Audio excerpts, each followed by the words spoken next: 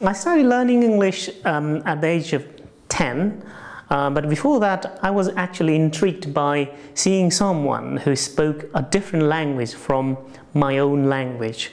And I always wondered at the time how I could speak a different language and probably, be a fluent speaker. And that's how my journey of learning English language started. And so obviously when I started, it was very different, the way I was taught English. It was very much, translation, grammar translation. But as the time passed, I started realizing that there is something I could actually do with that language, and so I was really motivated to find different ways of learning English, not just being dependent upon the classroom teaching at school. So I think when I was about 13, my grandfather bought a radio and because it was very rare to have radio in homes back in the 1980s, well, yeah, I think 80s in my village.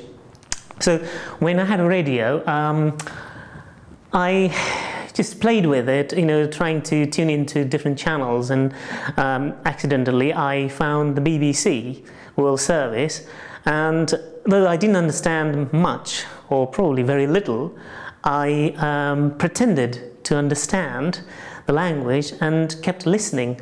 And after a couple of years, I found that they ran English language learning programs, and I started listening to certain programs, and that's how I became more and more motivated to learn English.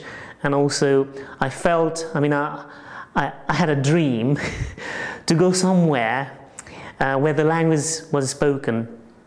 And also I was very open to making any mistakes. I didn't feel, I wasn't afraid of making mistakes. I was very willing to make any mistakes and read anything I found, which was very rare in the village. But like even medicine levels, which was not the best thing to read at the time, but anything I found in English I just read. And I always read aloud so that other people could hear me. Not that they understood, but just I felt good about that.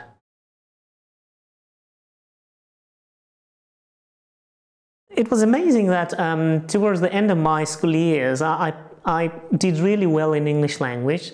And because I wanted to do something with English language, I continued studying English at university. Some people suggested, well, some of my relatives, that I should be a teacher. So I had to choose a subject, and I chose English as my subject. And I never got frustrated or bored or never lost motivation with learning English. And when I look back, I do feel really satisfied how long way I have come, especially from a very, a context where English is spoken as a foreign language, and to a context where English is the language for everything here in the UK.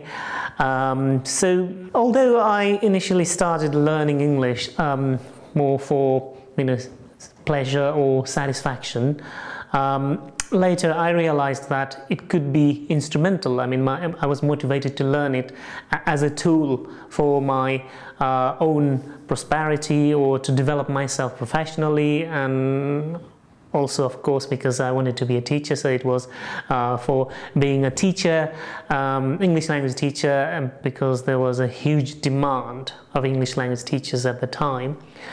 And also as a result of moving into that profession as an English language teacher, I was able to go to the country, or come to the country where I wanted to be in, as part of, as my dream when I was a 10-year-old.